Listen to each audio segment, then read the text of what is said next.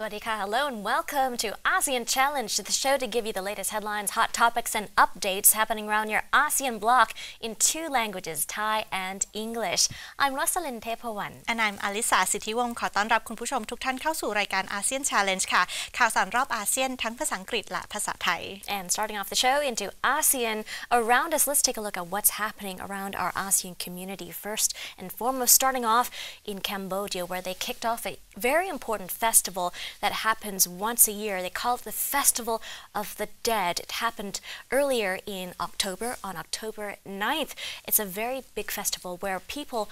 honor their ancestors, and all over the country, relatives, families flock all over to join and honor their ancestors and various people in their family, the deceased, by visiting a very famous pagoda called the Vehir Saur Pagoda, which is about 46 kilometers outside of Phnom Penh. And at this particular pagoda, so many events took place. It's not just honoring ancestors, but you see here horse races, buffalo races as well. There's a cause for celebration as well as commemoration. That's right. So actually this festival here is a festival that takes place over the course of several days, and the 9th was actually the last day of the festival, which ends on the 15th day of the 10th month of the Khmer calendar. So this year falls on October 9th, fell on October 9th, of course. And at the pagoda that you mentioned, of course, that's where a lot of people, hundreds of people went to gather, and they witnessed horse and buffalo races. As we can see, they're decorated very beautifully, and we can see the crowd just watching the races as well. And after that, they would, of course, make merit, putting rice into monks' alms bowls and lay various dishes on the floor for the monks to eat, as well as they believe that the souls of their deceased loved ones and relatives will be able to come and receive this food as well. So this celebration is considered a very important festival for Cambodians, where they believe that this is a time of year when their relatives and family members that have passed away already are able to come back and receive merit, receive food that family members offer. So we can see that various people will go back to their hometowns during this time of the year, and a lot of merit making happens to ensure that their relatives that have passed away do receive the merit and food. Right, and it happens on a very special day each year as well. People come from far and wide on the 15th day of the 10th month of the Khmer calendar for hopes of not just giving alms, merit-making and celebration, but also gaining luck and prosperity from it as well. So you can see how this event, this important occasion, not only unifies families and people, but unifies the country all together in this belief and faith. And this particular tradition has been carried on for quite a long time. The Festival of the Dead has been honoring ancestors since, you could say, the fall of the Khmer Rouge and the particular regime that killed about a third of the population. So you can imagine how important it is to go and honor their relatives and their deceased, their beloved ones in this history that has occurred in Cambodia, where this regime altogether has killed as many as 2.2 million people, executing them, dying them of torturing them, for example, as well as starvation and exhaustion, and the murderous bid to create a peasant utopia that spanned the years of 1975 to 1979. So an important tradition that has been carried on for decades. That's right. So this festival in Cambodian is called Pachum Ben, or it's also known as the Ancestors' Day as well. And if we compare this to other countries within the ASEAN plus region, you can see that there are quite similar festivals and ceremonies that happen with a similar marking or celebration occurring. For example, in Sri Lanka, they also have one that is similar, where they offer food to the ghosts of the dead. And in India as well, they also have a similar festival or celebration. And the Taiwanese Ghost Festival is also quite similar to the Pachum Ben here in Cambodia. So we can see that a lot of times festivals and religious ceremonies and cultural heritage do like spread around the ASEAN plus region, and so it's something that we share within the ASEAN bloc plus, including China as well, where they also make yearly pilgrimages to honor their ancestors as well. So much to overlap and so much to appreciate and so much to continue to unify throughout ASEAN plus. ค่ะในช่วง ASEAN Around Us นะคะเราจะพาคุณผู้ชมไปที่ประเทศกัมพูชาค่ะซึ่งที่ประเทศกัมพูชานะคะก็มีการถือว่าเป็นเทศกาลอย่างหนึ่งค่ะที่เกิดขึ้นในทุกๆปีนะคะในช่วงเดือนตุลาคมอย่างนี้นะคะก็แล้วแต่ละปีเนาะเพราะว่ามันจะเป็นเทศกาลที่เกิดขึ้นตามปฏิทินของประเทศกัมพูชานะคะชาวกัมพูชาเนี่ยก็มาที่เราเห็นกันขณะนี้คือวันสุดท้ายของเทศกาลคนตายในวันอังคารที่9ตุลาคมที่ผ่านมาค่ะเพื่อมอบอาหารแล้วก็สวดมนต์แก่วิญญาณของครอบครัวแล้วก็เพื่อนฝูงที่เสียชีวิตไปแล้วนะคะสิ่งที่เราสามารถที่จะเห็นได้ในวันสุดท้ายของเทศกาลนี้คือการแข่งม้าแล้วก็ควายนะคะนอกเหนือจากนี้นะคะผู้คนก็จะไปกันที่เจดีย์เพื่อถวายภัตตาหารแด่พระสงฆ์โดยเชื่อว่าอาหารจะถูกส่งไปที่วิญญาณของผู้ตายนั่นเองนะคะเทศกาลแห่งความตายเนี่ยจะจัดขึ้นเพื่อเป็นเกียรติแก่บรรพบุรุษโดยเริ่มตั้งแต่การล้มสลายของเขมรแดงซึ่งเป็นระบอบการปกครองที่ฆ่าคนประมาณ1 ใน 3ของประชากรมีผู้เสียชีวิตถึง 2.2 ล้านคนหรือเสียชีวิตจากการถูกทรมานความอดอยากหรือความอ่อนเพลียในช่วงสงครามซึ่งการฆาตกรรมของเขมรแดงเนี่ยทำให้เกิดสังคมนิยมของชาวนาในช่วงปีพศ 2518 ถึง 2522นะคะก็เป็นเทศกาลที่เกิดขึ้นทุกปีตั้งแต่อดีตเลยจนถึงปัจจุบันแล้วเราก็สามารถที่จะเห็นเทศกาลคล้ายๆแบบนี้ในหลายๆประเทศในอาเซียนด้วยนะคะใช่ค่ะมีความส่วนคล้ายมากเลยนะคะในเวลาเดียวกันก็เป็นกิจกรรมที่สำคัญสำหรับประเทศกัมพูชาด้วยเป็นพิเศษเลยค่ะ but that was our highlight for ASEAN Around Us. With that said, we take a short break now. Coming back, ASEAN Hot Issues. Stay tuned.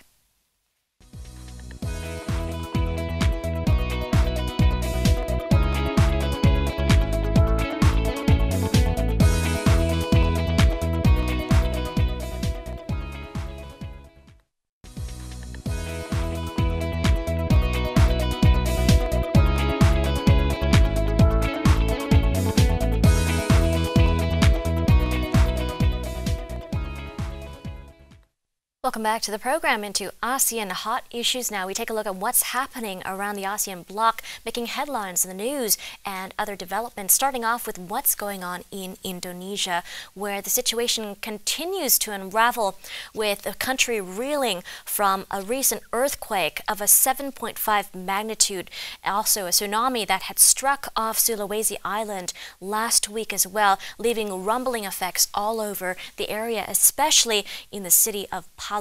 where various teams of rescue operations have been carrying on trying to locate the missing people. According to reports, there are more than 5,000 people still likely to be missing in Palu. But the problem is a lot of government efforts have actually been slowing over the past few days now. Residents had come out to insist that the government continue with rescue efforts, but at the same time, the government has been pondering whether or not they should actually just take a step back or even stop rescue efforts because of the difficulties in the area at the moment. That's right. Speaking of the difficulty in the area, of course, in one of the villages, which is an area particularly hard hit by liquefaction, of course, which turns the ground into rolling quagmire, destroying houses and dragging people under the mud and debris, has made it very difficult for authorities to go into the area itself. And that's part of the reason why the government has made a decision or wants to make a decision to stop the rescue operations. But of course, family members of people who are missing are expressing their concerns, and they want the government to continue with the rescue operations, at least in order to bring out the bodies so that they can pay tribute and perform religious ceremonies for funeral rites and other cultural religious rites as well, in order to pay respect to their, if they are deceased, of course. And they do believe that there's still a lot of people missing that could be, of course, found if the government continues with the rescue efforts. That's right. You saw earlier one of the villagers said that 10 brothers are still missing in the rubble of one area called Balaroa, and said it's not for the government to decide whether or not they should stop looking for the missing. thousands still missing after the quake and tsunami. So we can relate and actually give our condolences as well to those with missing or deceased relatives still reeling from it and still not just trying to get their lives back, but trying to survive the difficulties at the moment. But still, according to the latest death tolls, it seems the disaster death toll had accumulated to more than 1,940 still considered dead, and you could see that perhaps more are on the rise. But the government at the same time had given up on preserving and trying to dig for locating the dead. Actually, they created a big underground ceremonial tunnel, you could say, to actually just place the bodies and bury them right there because there are so many dead. ใช่แล้วค่ะมาดูกันในส่วนของอาเซียนฮอตอิชชูในสัปดาห์นี้นะคะมาเริ่มกันที่ประเทศอินโดนีเซียกับความเคลื่อนไหวนะคะเกี่ยวกับแผ่นดินไหวที่เกิดขึ้นนะคะก่อนหน้านี้ซึ่งภายหลังจากที่สำนักงานบริหารจัดการภัยพิบัติแห่งชาติของอินโดนีเซียนะคะหรือว่า BNPB ประกาศเตรียมยุติภารกิจค้นหาผู้สูญหายจากเหตุธรณีพิบัติภัยบนเกาะสุลาวาสีนะคะอย่างเป็นทางการในวันที่11ตุลาคมที่ผ่านมาโดยที่ให้เหตุผลว่ามีข้อจำกัดในการเข้าถึงพื้นที่ที่ประสบภัยบางแห่งซึ่งเป็นพื้นดินชุ่มน้ำเป็นทุนเดิมอยู่แล้วหรือว่าเป็นดินเหนียวตะกอนจึงอ่อนตัวได้ง่ายจากการที่เกิดแผ่นดินไหวนะคะก็เป็นปรากฏการณ์ที่เรียกว่าแผ่นดินเหลวหรือว่า soil liquefaction นะคะการใช้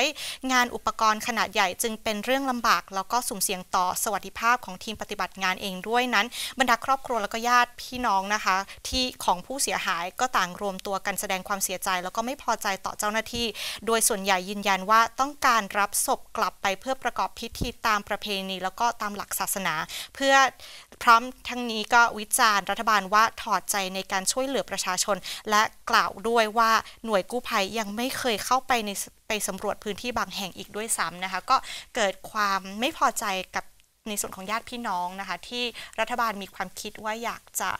ยกเลิกการค้นหาคนต่อไปใช่ค่ะแต่ว่าอย่างไรก็ตามนะคะทางเจ้าหน้าที่ต่างๆก็กล่าวว่าภารกิจการค้นหาคนอาจดำเนินการต่อไปนะคะแต่ว่าดำเนินการอย่างจำกัดค่ะในบางพื้นที่ซึ่งอาจจะอันตรายสำหรับเจ้าหน้าที่เราก็จะคอยติดตามนะคะว่าจะมีการค้นหาต่อไปมากน้อยขนาดไหนแล้วก็คอยรายงานอัปเดตค่ะ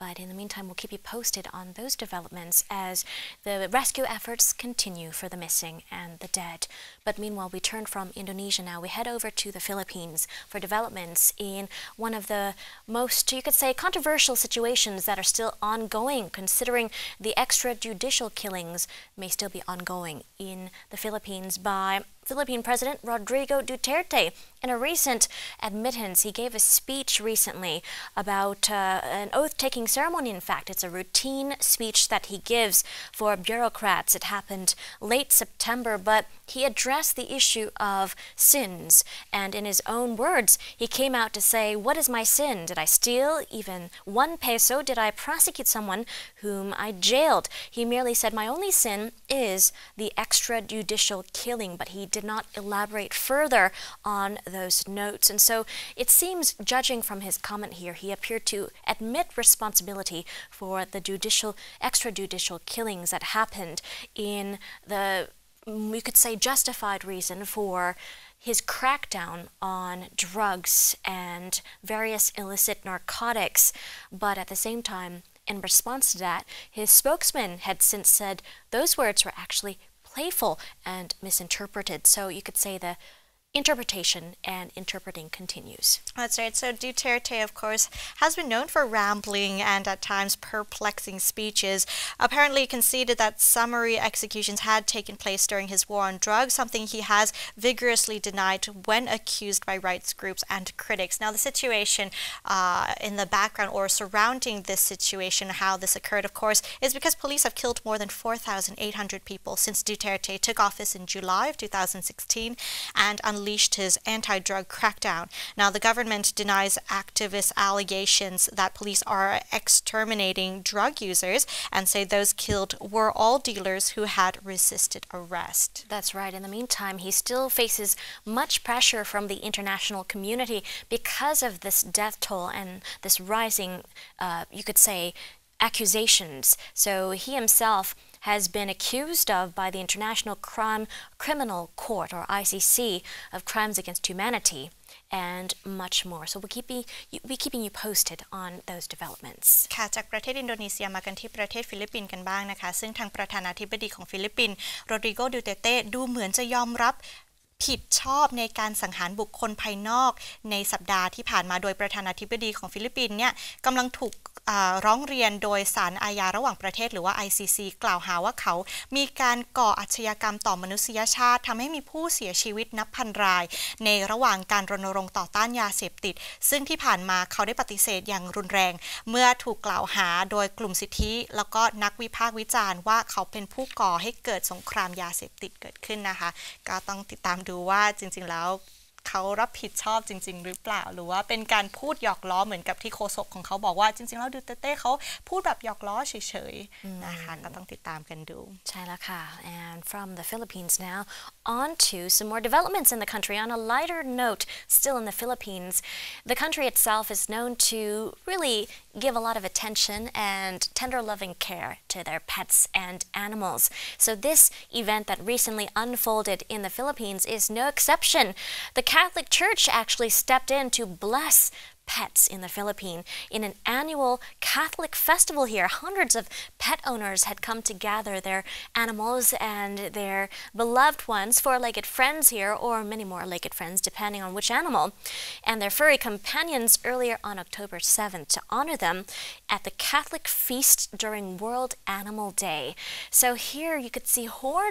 crowds of people with their animal friends and their various pets coming to receive holy water on this special day. That's right. So besides this event, of course, if we talk about International World Animal Day, that falls around the same time as well, a few days before this event on October 4th, a day that Catholics celebrate the feast of Saint Francis and Assisi, who is a patron saint of animals. So this event was kind of in honor of that and hopefully to bless their beloved furry friends, of course, and good luck for yourself, good luck for your loved ones, so good luck for the pets as well. Right, many took the opportunity to take a step further and actually dress the part too, just like this couple here with beautiful costumes full of very vivid colors and matching with their pets. So a lot of people just took that opportunity to showcase and join a parade to promote responsibility and responsible pet ownership as well. So it's a fun day, not just for the pets, but for the owners as well. ค่ะอีกหนึ่งข่าวจากประเทศฟิลิปปินส์นะคะแต่ว่าคราวนี้เป็นข่าวที่น่ารักกันบ้างค่ะซึ่งอย่างที่เราเห็นกันในขณะนี้นะคะชาวฟิลิปปินส์ต่างนำพาสัตว์เลี้ยงมายังโบสถ์ใกล้บ้านค่ะเพื่อที่จะขอรับพรจากบาทหลวงเนื่องในโอกาสวันให้พรสัตว์เลี้ยงประจำปีกับบาทหลวงเลดอนจอนแห่งโบสถ์มาเลสในกรุงมะนิลานะคะเพื่อทำพิธีพรมน้ำมนต์ให้กับสัตว์เลี้ยงของเขาแล้วก็ให้พรให้กับสัตว์เลี้ยงของพวกเขาด้วยนะคะเนื่องในโอกาสเทศกาลฉลองนักบุญฟรานซิสแห่งอาสซิซีนะคะซึ่งเป็นที่รู้จักกันว่าเป็นนักบุญที่รักสัตว์นอกเหนือจากนี้นะคะก็มีวันสัตว์โลกด้วยที่ตรงกับวันที่4ตุลาคมนะคะเราก็จะเห็นว่าหลายๆคนก็ออกมาเดินขบวนพาเหรดแต่งชุดน้องหมากันอย่างน่ารักบางคนนี่แต่งตัวเหมือนกับน้องหมาเลยนะคะใส่ชุดเป็นแมทชิ่งทีเดียวนะคะก็เป็นบรรยากาศที่น่ารักกันไปแล้วก็เป็นการให้พรกับน้องหมาอีกต่างหากนะคะใช่ค่ะนับว่าเป็นวันเดียวของประจำปีนะคะที่แต่ละสัตว์เลี้ยงได้มีโอกาสมาเป็นซุปเปอร์สตาร์เลยนะคะได้แต่งชุดแปลกๆน่าสนใจสวยงามอลังการแล้วก็ได้มาเล่นกับเพื่อนๆก็น่ารักมากๆเลยค่ะ but meanwhile from the Philippines we head over to some more developments coming from Japan this time. The Mekong Summit is coming up and it's a very important meeting for those countries along the Mekong River plus. Now this is also a great opportunity for various leaders of the countries to join in and discuss various important issues concerning not just the environment but also many other economic developments and bilateral ties. So the Japanese Prime Minister Shinzo Abe took the opportunity to also meet meet with leaders from Mekong countries earlier on October 8th in Tokyo ahead of the Mekong-Japan summit meeting to discuss various important matters and also, of course, extend friendship between countries. Now, this news conference as well happened after the bilateral meeting to discuss what had been agreed upon during the meeting. But various leaders that attended the meeting ahead of time was Cambodia's Prime Minister Hun Sen, who welcomed this invitation to join the meeting and invite young politicians to Japan as well. But also at the same time, other important figures from ASEAN joined, such as Myanmar's de facto leader Aung San Suu Kyi, also being among those who attended. That's right. So the Mekong Summit meeting, of course, takes place annually since 2009 and has been able to strengthen the relationship between Japan and the Mekong countries, including CLMVT, which is Cambodia, Laos, Myanmar, Thailand, and Vietnam นะคะอันนี้ก็เป็นข่าวคราวเรื่องการประชุมนะคะที่เกิดขึ้นที่ประเทศญี่ปุ่นนะคะซึ่งทางนายกรัฐมนตรีของญี่ปุ่นชินโซอาเบะนะคะได้พบกับผู้นำจากประเทศในกลุ่มแม่น้ำโขงเมื่อวันจันทร์ที่ 8 ตุลาคมที่ผ่านมาที่โตเกียวนะคะก่อนจะมีการประชุมสุดยอดประเทศลุ่มแม่น้ำโขงกับญี่ปุ่นนะคะทั้งนี้นะคะนายอาเบะจัดงานเลี้ยงอาหารค่ำแก่ผู้นำทุกคนในช่วงเย็นโดยมีผู้นำของเมียนมานางองซานซูจีเป็นหนึ่งในผู้ที่เข้าร่วมอีกด้วยนะคะการประชุมสุดยอดแม่น้ำโขงเกิดขึ้นในวันอังคารที่ 9 ตุลาคมมีการจัดขึ้นทุกปีตั้งแต่ปีพ.ศ. 2552 เพื่อกระชับความสัมพันธ์ระหว่างประเทศญี่ปุ่นกับประเทศในกลุ่มแม่น้ำโขงนะคะกัมพูชาลาวเมียนมาแล้วก็ประเทศไทยแล้วก็เวียดนามค่ะAnd of course, with the meeting carrying on between various important figures of the Mekong River as well as the Japanese leadership, Shinzo Abe also took the opportunity to discuss with Myanmar important issues that have remained unresolved for some time, such as the situation involving the Rakhine State issue and the Rohingya migrant crisis still happening in Bangladesh and also, of course, within Myanmar's borders. So the Japanese Prime Minister and also Myanmar's de facto leader Aung San Suu Kyi earlier on Tuesday agreed now to discuss the importance of conducting an independent investigation over this issue. So more discussions continue about investigations into unraveling the mystery behind what happened in Rakhine State and how the country will go about dealing with this with the assistance and help and guide perhaps from other countries surrounding Mekong and Japan as well. That's right. So several countries, including other several organizations and the UN included, are very concerned about the situation involved with the Rohingya crisis in Myanmar and how they're going to deal with the situation, of course. And as just a reminder of what happened, of course, last year more than 700,000 Rohingya Muslims had to flee out of Rakhine State in Myanmar, and most of them went to neighboring Bangladesh in order to flee or to escape the attacks on security posts by Rohingya insurgents, of course, and a recent UN report also came out to accuse Myanmar's military of gang rapes and mass killings with genocidal intent in Rakhine and called for its commander-in-chief and 5 generals to be prosecuted under international laws. Now, of course, Myanmar has come out to deny most of the allegations in the report, blaming Rohingya terrorists for most of the accounts and atrocities. That's right, but at the same time, de facto leader Aung San Suu Kyi did come out to mention that they could have handled the situation better. So with that admittance in as well, we have to see what new steps Myanmar would take to now acknowledge that mistake or what that they could have done better. ค่ะหนึ่งประเด็นที่ยกขึ้นมาในการประชุมผู้นำกรอบความร่วมมือลุ่มแม่น้ำโขงกับญี่ปุ่นครั้งที่10ที่กรุงโตเกียวประเทศญี่ปุ่นนะคะก็มีนางองซานซูจีค่ะที่ว่าเป็นผู้นำของเมียนมายืนยันการเพิ่มความโปร่งใสต่อการจัดการวิกฤตในรัฐยะไข่เพื่อเพิ่มความเชื่อมั่นให้กับนักลงทุนจากต่างประเทศนะคะแต่ผู้แทนพิเศษของ UN ยังคงวิจารณ์ว่ารัฐบาลของซูจีเนี่ยยังไม่พร้อมและไม่เต็มใจในเรื่องนี้นะคะก็เป็นประเด็นที่หลายๆประเทศแล้วก็รวมไปถึง UN เนี่ยก็ออกมาแสดงความวิตกกังวลนะคะเกี่ยวกับวิธีการจัดการเรื่องโรฮิงญาแล้วก็ที่ประเทศเมียนมาแล้วก็รัฐยะไข่ว่าจะจัดการยังไงต่อไปนะคะใช่แล้วค่ะ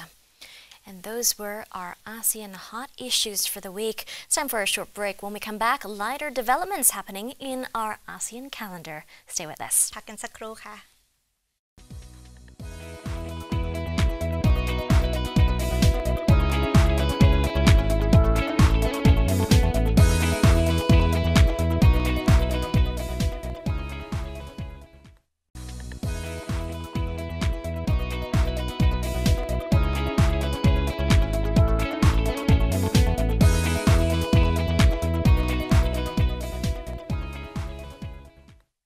back to the program. Up next is ASEAN calendar to mark your dates with. ค่ะในช่วงนี้ ASEAN calendar นะคะก็จะมีกิจกรรมอีเวนต์ต่างๆให้คุณผู้ชมได้รับชมกันค่ะ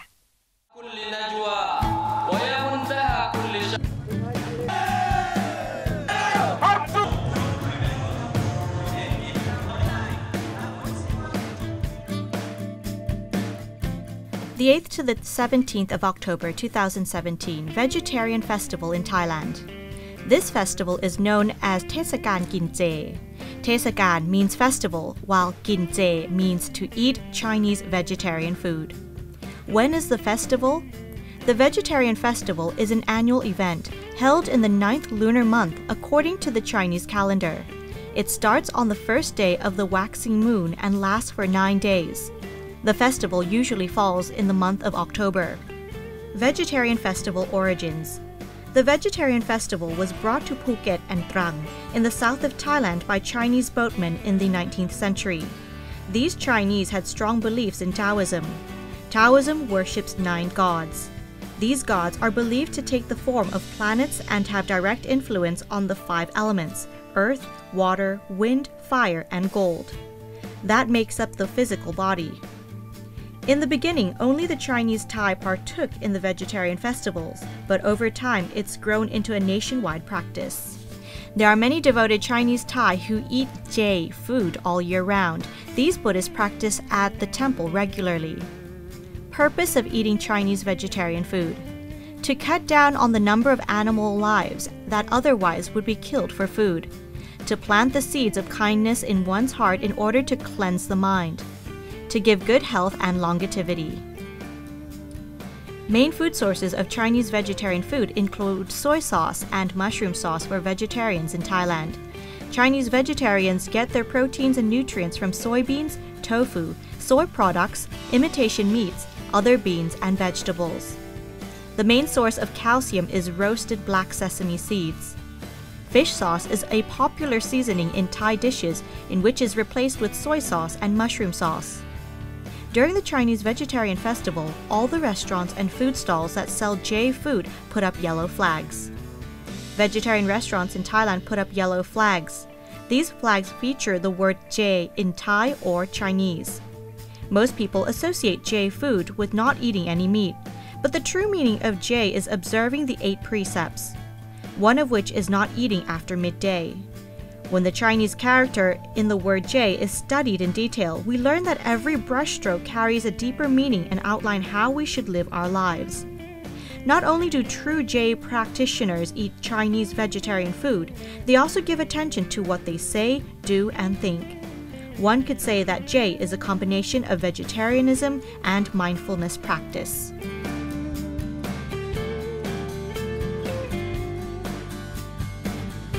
The 15th of October 2018, Memorial Day for late King Norodom Sihanouk. The official day of homage to late King Father Norodom Sihanouk falls on the 15th of October. The day is set by the Cambodian government as a memorial day for former King Norodom Sihanouk. The day is also included in a sub-decree on public holiday calendars for 2014. The circular issued by the government requires all ministries, institutions, public and private enterprises to organize the Memorial Day in accordance with the Cambodian customs and tradition. It is also instructed that all Cambodian embassies and consulates, general to foreign countries, to hold the day in accordance with national prestige and pride on international arena. The most revered ex-King Norodom Sihanouk of Cambodia died of illness at the age of 90 in Beijing on October 15th, and his body was transported to Phnom Penh by Air China jumbo jet on October 17th. The country announced a week of mourning from October 17th to the 23rd, and the body of the King Father will be lying in the state at least 3 months at the royal palace before the body is cremated. Born on October 31, 1922, King Sihanouk reigned the country from 1941 to 1955, and again from 1993 until his voluntary abdication on October 7, 2004, in favor of his son, the current King Norodom Sihamuni. Sihanouk was the king who led the country to gain independence from France in 1953. He had been a presence through decades of political and social turmoil in Cambodia despite long periods of exile overseas. He was named the father of independence, territorial integrity, and national reconciliation and unity. He suffered from various forms of cancer, diabetes, and hypertension, and had been treated by Chinese doctors in Beijing for years before his death.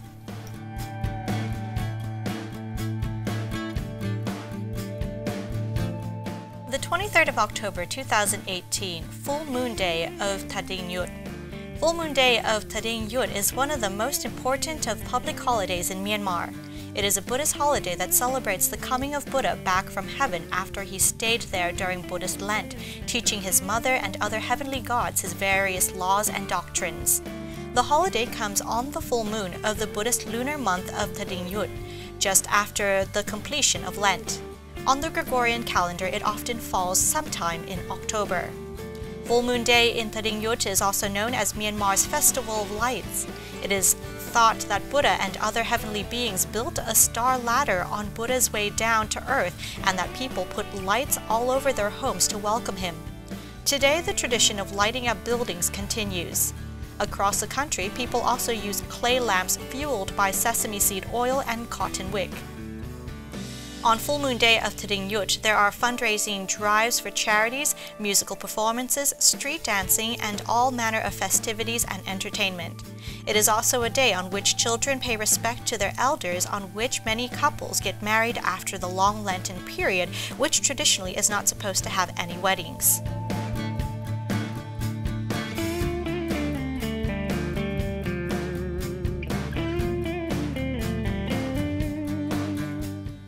The 23rd of October 2018, Chulalongkorn Memorial Day. Chulalongkorn Memorial Day is an important holiday that gives Thai citizens an opportunity to pay respect to King Chulalongkorn. King Chulalongkorn revitalized Thailand for the 20th century. He was loved due to his progressive policies and diplomatic measures. Chulalongkorn Memorial Day celebrates his life and accomplishments. Chulalongkorn was born into the house of Chakri as the son of King Rama IV. As a child, Chulalongkorn held a position in the royal court of Siam. Along with his political experience, Thailand's most beloved leader learned much through formal schooling. As a student, he studied biology, swordsmanship, engineering, English, and anthropology. According to his teachers, Chulalongkorn was a man of many talents. When he became king, he toured colonized areas like Singapore. After studying European politics and military science, he westernized the Thai government and military. Many scholars believe that Chulalongkorn's actions allowed Thailand to maintain much sovereignty during the peak of global colonization efforts by European powers. Important acts. Economic reform. During King Chulalongkorn's 42-year rule of Thailand, he implemented many policies that bolstered the Thai economy. These measures helped Thai people from across all social classes. By using a Western economic model, Chulalongkorn was able to increase the per capita income of many Thai citizens. These pure economic efforts were aided by policies that removed institutions and extracted resources and income from the people of Thailand. Abolition of slavery and the Corvée system. For moral and economic reasons, King Chulalongkorn introduced many laws that made the extractive institutions of slavery and the Corvée system illegal in Thailand. In Thailand, the Corvée system was a forced labor model that forced certain groups in Thailand to work for the Thai government with limited compensation. Chulalongkorn viewed this system to be immoral as slavery. To ensure that Thai citizens would be able to enjoy the freedom of choice and the fruits of their labor, he eradicated all forms of forced labor in Thailand. Implementation of Western values. Since Chulalongkorn was well versed in the teachings of Western philosophers like Hobbes and Locke, he sought to expand positive European values to his people. During his reign, people enjoyed many rights, including freedom of speech and the right to assembly.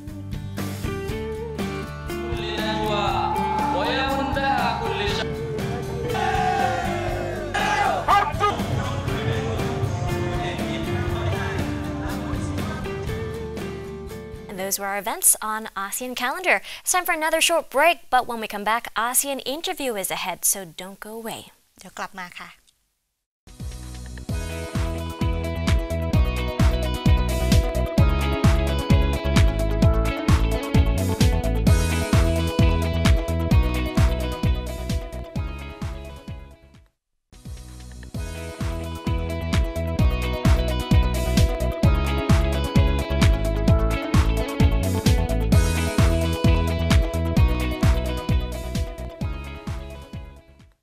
Welcome back into ASEAN Challenge. Now we head over to ASEAN Interview to follow up on what's happening with the Rohingya situation both in Bangladesh and beyond. ใช่แล้วกันในช่วงนี้อาเซียนอินเทอร์วิวนะคะจะพาคุณผู้ชมไปติดตามสถานการณ์ของโรฮิงญาค่ะซึ่งสร้างความกังวลต่อหลายๆประเทศรวมไปถึง EU ด้วยนะคะว่าสถานการณ์จะเป็นอย่างไรกันบ้างติดตามมันได้ค่ะ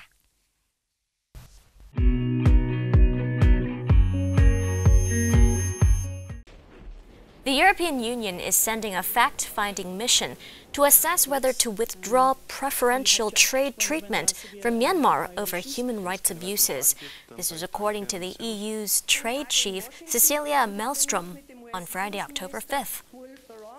So we have notified the Myanmar authorities that a fact-finding mission emergently will be arriving in the country the coming days to assess the situation on the ground. And this high-level mission is in the framework of a potential withdrawal of the Everything But Arms. We cannot exclude this outcome. And, of course, the reason is, as you said, the blatant violations of human rights in Myanmar. On Cambodia, we are even one step further because we had a high-level mission there this summer. And here also there was the elections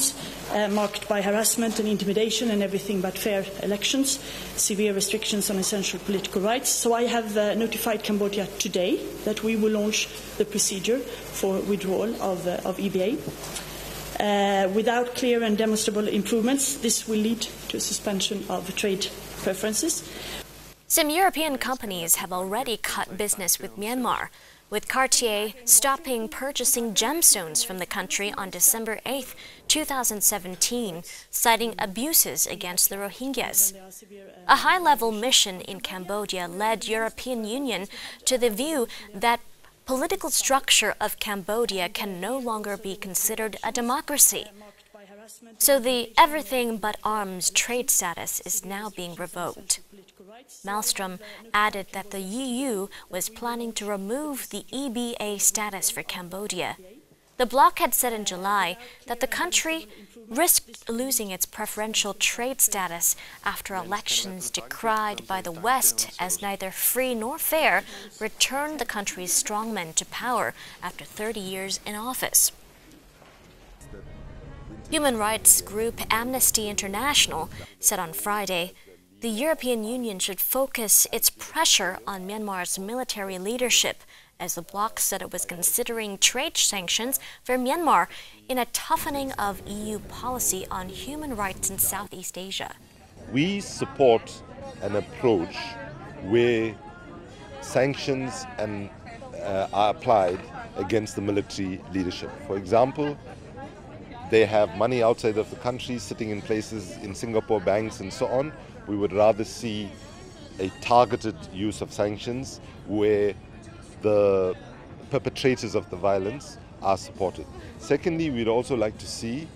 the Security Council of the UN using its influence to ensure that there's a proper prosecution at the ICC, the International Criminal Court, and we have to be careful here that we don't double punish the people, because the military and the political leadership will still live in comfort and could actually leave people. So at this stage we'd say more targeted against the military leadership. We know who they are, we name them, the UN report has confirmed who they are. There's no reason why we can't go after them. And secondly, we'd like to see a serious support of the ICC in terms of ensuring that the generals are held accountable.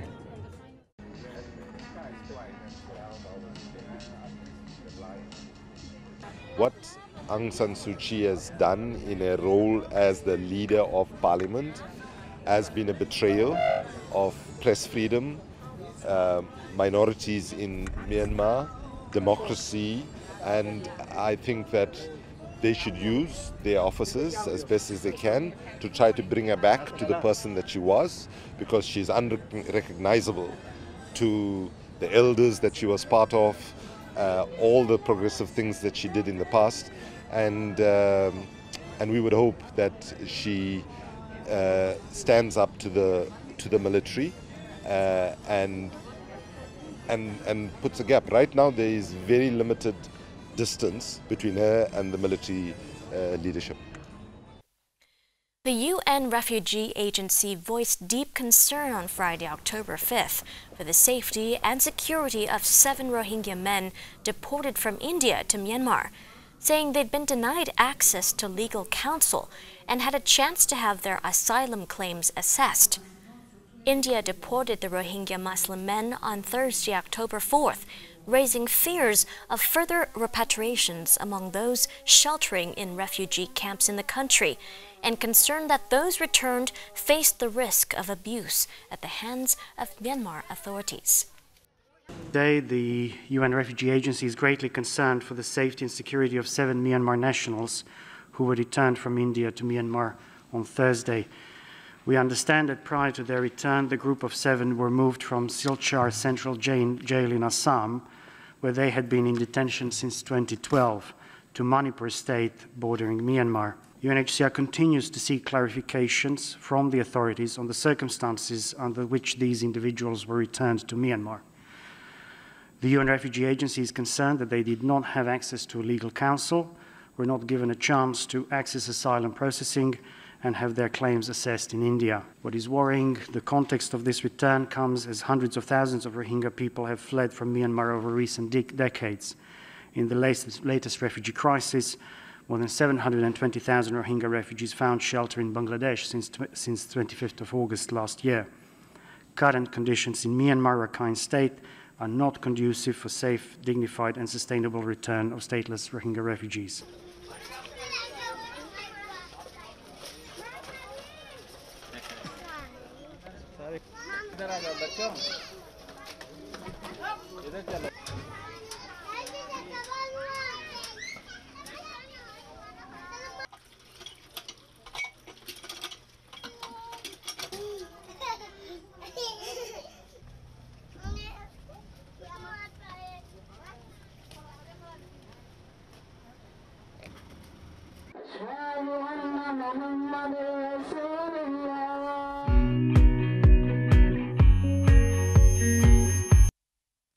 And that was ASEAN Interview and wraps up our program for this week. We'll see you next week. As for now, สวัสดีค่ะ สวัสดีค่ะ